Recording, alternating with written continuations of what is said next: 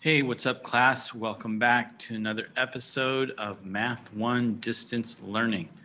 Hope you guys are having a good week. Okay, here we go. Let's get started. So today we're going to do a review of solving equations. You have another test coming up soon. But today we're going to work on solving equations specifically when you have a variable on both sides of the equation. So we've done these actually. You might not have realized you were doing these. So let's go ahead and get started. You already know how to do some of this. So part of it will be a little bit of a review. So I'm going to share my screen. Let's go ahead and get started. You should have these notes in front of you. All right, here we go. So we're going to be working on solving equations when we have variables on both sides of the equation. We want to use the concepts of balance and isolation. Those are both concepts that we have already learned in class this year. So balance and isolation.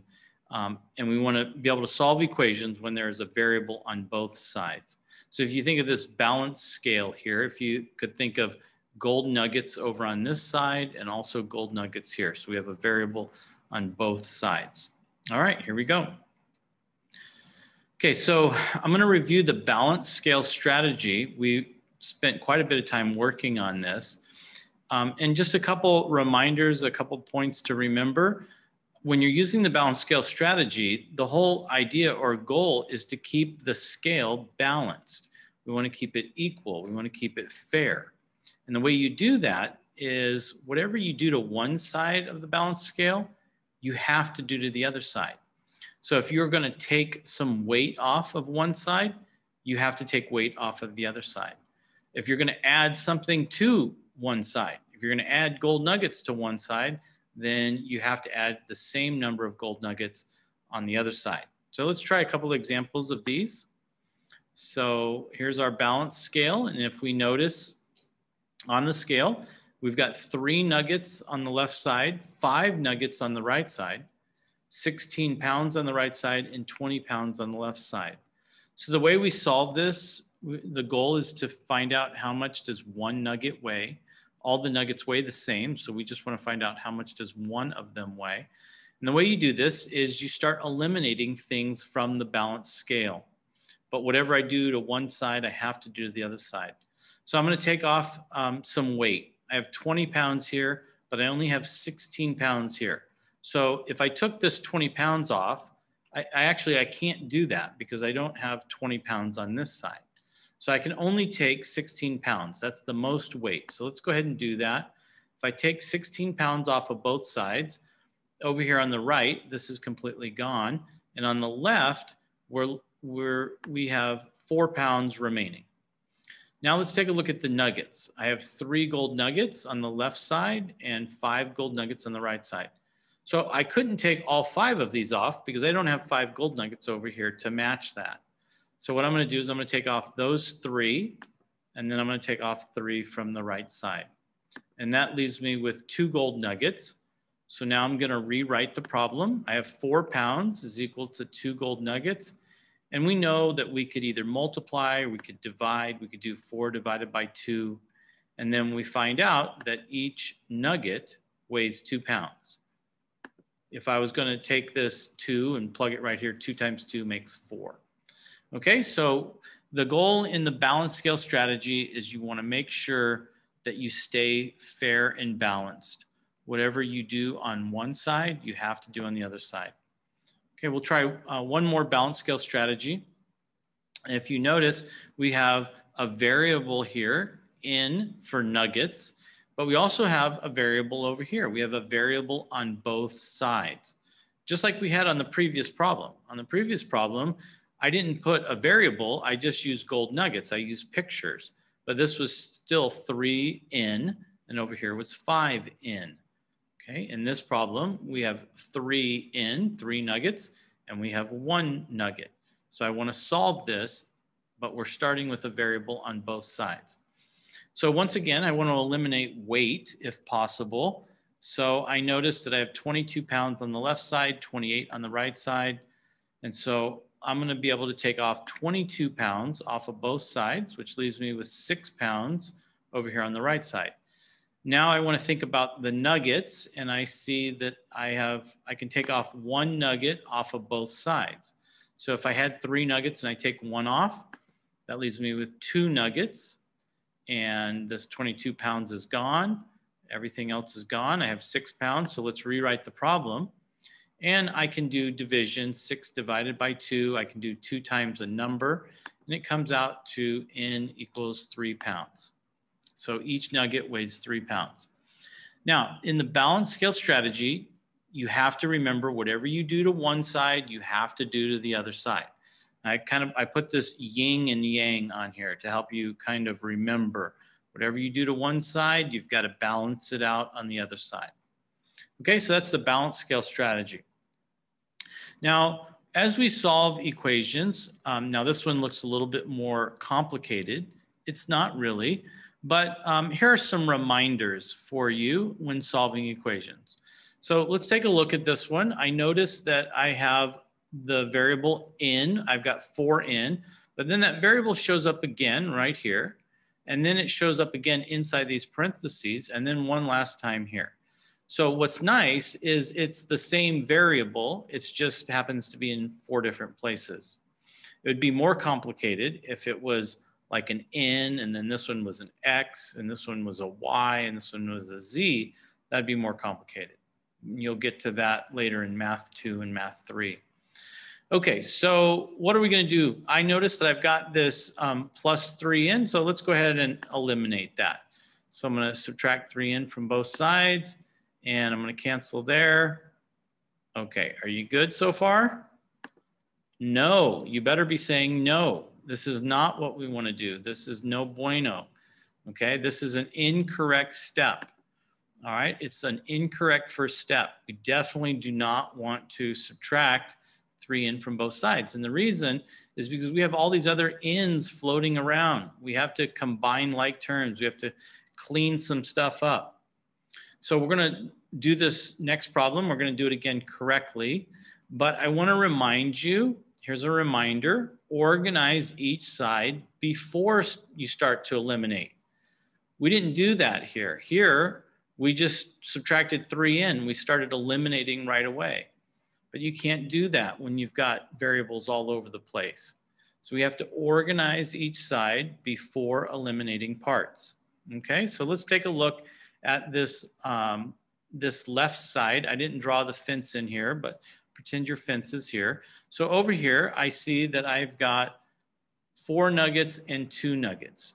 And this is a minus 2 nuggets. So I'm going to combine these 4 nuggets, take away 2 nuggets. It's going to give me 2 nuggets. It leaves me with 2 nuggets. And then I've got plus 24. Now I can go, there's nothing else I can do over here. I can't combine those. So now I can go look at the right side. So this is parentheses, correct? So it looks like I have a distributive property, a boom, chicka boom. So let's go ahead and do that. So I'm going to go boom, that gives me 18. And then 2 times 4n, chicka boom, gives me a plus 8n. And then drop this down and I have a plus 3n. Now at this point, I still don't want to go subtracting 3n from both sides. That's just going to get me into some trouble that I don't really want. So we have to do the same thing that we just did. We have to organize, combine like terms. So I have 8 nuggets or 8 orders of nachos plus 3 orders of nachos. So combine those, and that's going to give you 11n. Now we can bring the 18 down, and we can bring the rest of the problem down. Okay, so I'm not going to go any further on this problem. I just wanted to show you how important it is to organize each side. So here we had to do a boom, chicka boom, then we had to organize. So you have to organize, combine like terms before you go any further. Okay, so that was a correct first and second step. Okay, all right, so here's another reminder. When you have a variable on both sides, like in this problem we've got the variable n over here on the left side, and we have the variable n on the right side. When you have a variable on both sides, it's important to eventually isolate the variable just to one side. We have to get the variable on one side eventually. And it doesn't really matter which side, either side is okay. Okay, so either side will work. All right, so let's go ahead. Everything to me in math is like a game. So I look at this and I go, oh, there's 8 gold nuggets here. And there are 6 gold nuggets here. So they win, so they have to move. So let's go ahead and subtract 6 gold nuggets from both sides. And that's going to give us 24. Bring that 24 down is equal to, bring the 18 down. 8 minus 6 is 2n. So I have now isolated the variable. I have the variable over here. It's on the right side. There are no n variables on the left side. So that's a good first step right there. I didn't have to combine any like terms. I was just able to subtract and eliminate. Okay, so that is a good first step. And then from here, you would just use the birthday boy strategy that I taught you. Remember the birthday boy strategy? The variable is your birthday boy, and this number, this is like grandma, right? She loves her grandson, and so she's going to stay longer. So this 18 is going to leave first, and so we would subtract 18 from both sides and go from there. Okay, so you want to remember to isolate your variable. If you wind up with a variable on both sides, then you have not solved the problem correctly. You want to get that variable over to one side. Okay, and then another reminder is that whenever we start eliminating numbers and variables, like if we go back to this one, we eliminated this 6n. We did that by subtracting, right? So when you start eliminating variables and numbers, you want to do that by using their inverse operation, okay, which is their opposite operation. So our main operations are add, subtract, multiply, and divide. So if I want to eliminate or move something in an equation, I want to use its inverse operation. So for example, here we can follow the birthday boy strategy. Here's grandma. She's real close to her grandson. She's going to stay longer. So we want to get rid of the 18. The 18 is a positive number. So I want to subtract 18. And the reason I chose the 18 and not the 24 was because 24 is bigger, right? So 24, 1, so we have to move the 18. So I'm going to cancel here. And this 24 minus 18 is going to give me 6. I already put the lines in there. That was kind of a hint on what we should do next. We have 2 times in, and the opposite or the inverse operation of multiply, the inverse operation is divide. So we want to divide by 2, and that's going to leave us with n is equal to 3. N is equal to 3, okay? And that's the only answer that will work. 3 is the only number that I could put in here. For example, if I put the number 4, 2 times 4 is 8, plus 18 makes 26, not 24. If I put the number 1, 2 times 1 is 2, plus 18 is only 20. So this number 3 is the only number that would work right there, okay? All right, but that's not always the case. And so thus we get to our next slide, which is how many solutions are there? Now I've already introduced this concept to you, so this is a little bit of a review. So sometimes when you're solving equations, sometimes your equations will have only one solution. For example, the problem that we just did, let's go back to it. This, I just showed you. This equation, there's only one possible answer that will work to keep it fair and balanced, and that's the number 3. It's the only solution that will work. So most of the time, your equations will have only one solution, right? It could be x equals 3, it could be x equals 17, but it's only one correct answer. That means there's only one value that solves the equation. But we're now in high school, so there are some other possibilities. Sometimes when you're solving an equation, you might come across an equation that has no solutions. There's nothing, nada, nothing will work, okay? So you'll run into this when you're solving your equation and you wind up with something like this. You get like -2 is equal to +2. Well, we know that's not true, right? If you have $2 in your bank account, that's not the same as -$2, right? We know this is not true. So if it's not true, then there's no solution. If we get something that we say is false, then your answer would be no solution. Okay, there are no values that could work. All right, and then the final possibility is infinite solutions. I call this the Buzz Lightyear, and you'll see why in a couple of minutes. So this is infinite solutions. So let's say that you wind up solving your equation and you get two numbers that are identical to each other. They're equal. 8 is equal to 8. Well, we know that that's true. And if you wind up with something that looks like this, where you have two numbers equal to each other, then your answer is all real numbers or infinite solutions. That means we can't stop counting how many solutions. You can go on and on and on. Every number will work, okay? So I'm gonna do some examples. So any value would work. So I'm gonna do an example of a one solution. I'm gonna do an example of a no solution problem, and then one of an infinite solution problem. Okay, so here we go. Let's try this first one. Let's find out what this is. So I'm looking at the problem. I notice that I have a variable on both sides, but it doesn't look like I have to do any combining like terms, right? There's nothing I can do on the left side. There's nothing I can do on the right side. So I'm actually going to put in the balance scale here just to help you remember whatever you do to one side, you do to the other side. So I notice that this has 3x, 3 extra large sodas, and this has 2 extra large sodas. So the 3x wins. So I'm going to subtract 2x from both sides. And so over here, this is going to give me 3x, take away 2x is going to give me an x. So I get x minus 5. I'm going to bring down my minus 5, and then these get canceled out, and I bring down my 12. Now I'm going to use the inverse operation. I'm going to isolate this variable. So I'm going to use the inverse. If this is a subtraction or a minus, the inverse would be an add or a plus. So those get eliminated right there. And I have a final answer of x equals 17.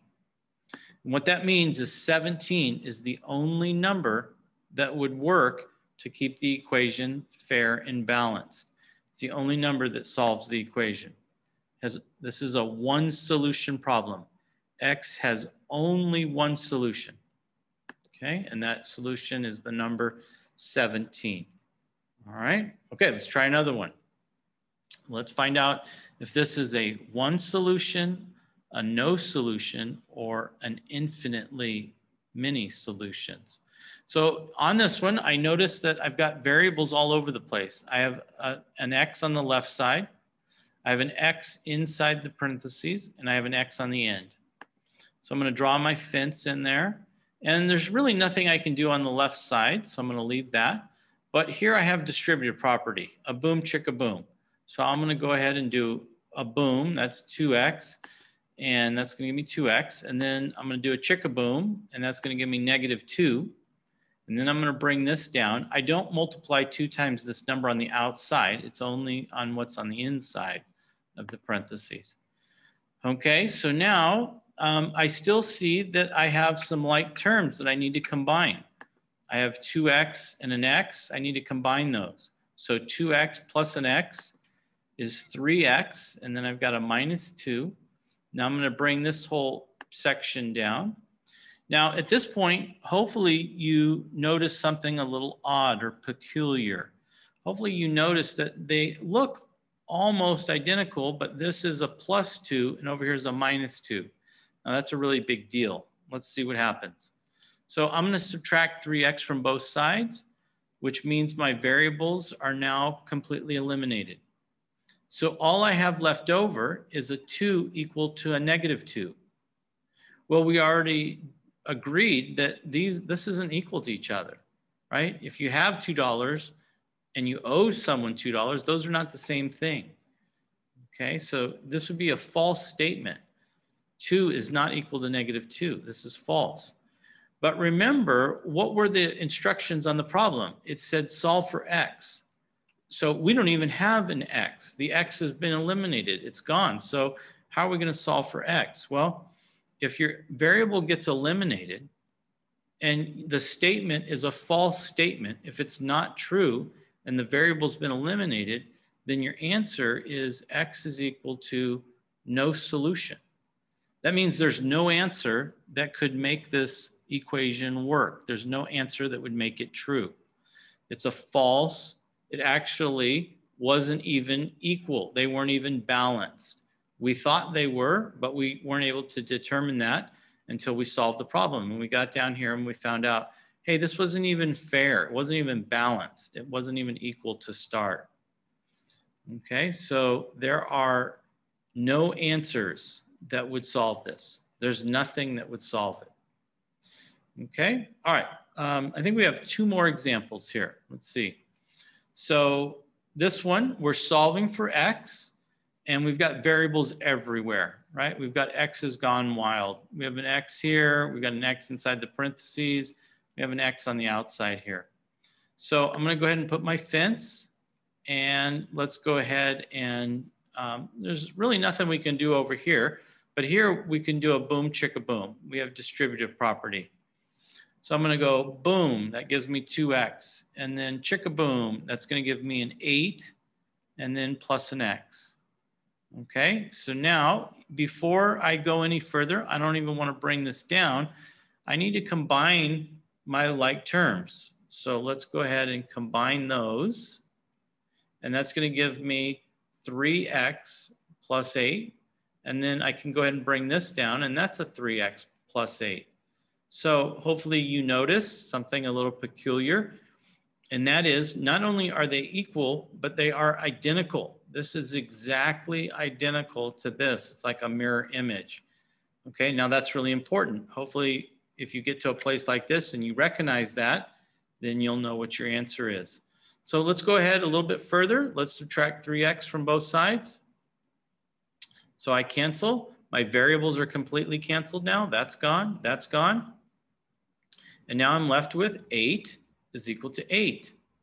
So is that a true statement? Well, let's think about it. 8 chocolate chip cookies, is that equal to 8 chocolate chip cookies? Are 8 bunny rabbits equal to 8 bunny rabbits? Yes, it's true. But the problem is our variable's gone, right? We're supposed to be solving for x, and we don't have any x's. They're gone. It's nowhere to be found. They got eliminated. So we have to come up with some answer, okay? So if you get a true statement, but your variable's been eliminated, right? We canceled out the variable. Then we still have to solve for x. X is equal to all real numbers, all real numbers. And what that means is any number you can think of, if you were to plug it in for x, it would make a true statement. For example, if I put the number 10 here, and then I put the number 10 there, and I put the number 10 there, this would be a true statement. I can't put 10 and then a 7 and then a 4. That's not going to work. But as long as I put the same number, I could put 15 million. And I could put 15 million there and 15 million here, and it would still come out to be a true statement. So all real numbers. I could do negative numbers. I could put -5, -5, and -5. All real numbers. Okay? Another way to say this is there are infinitely many solutions, right? And this is where Buzz Lightyear comes in. If you've seen his movies, he says to infinity and beyond, right? So it's infinitely many solutions. It doesn't matter what number we pick, it will work if you get an all real numbers answer. Okay. All right, so we've got one more example together. This is a practice word problem. You will have some of these on your test. All right, so it says find a number that is 20 more than 4 times its opposite. Whew, holy shnikes. All right, so it says find a number. All right, well, we don't even know what the number is.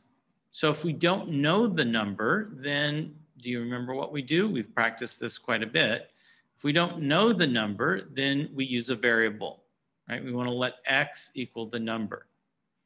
Well, in the problem, it says find a number that is 20 more than 4 times its opposite. So that would be the opposite of the number. Well, we don't know what the number is. If we're using the variable x, then that means the opposite would be -x, right? If our number happens to be 5, the opposite would be -5. Okay, so we don't know what the number is. All right, so here we go. It says find a number. So I'm going to start off with x. That is Okay, that's code for equals. And then we've got 20 more than 4 times its opposite. So hopefully you remember that we have a special right here, a special combo, more than, and that tells us we need to take this 20 and move it to the back. We're gonna have to reverse the order.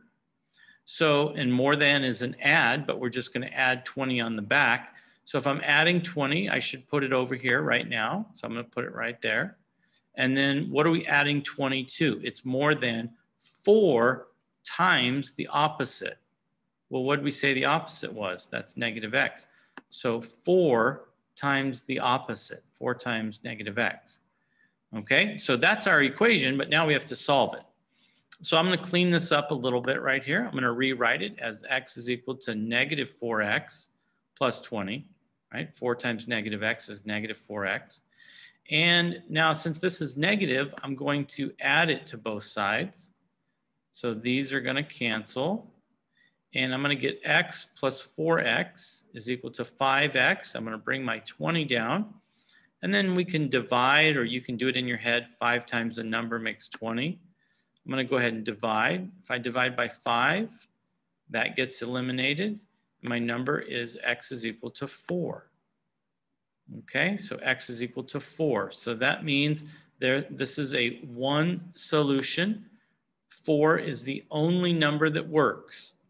So remember, our question said find a number.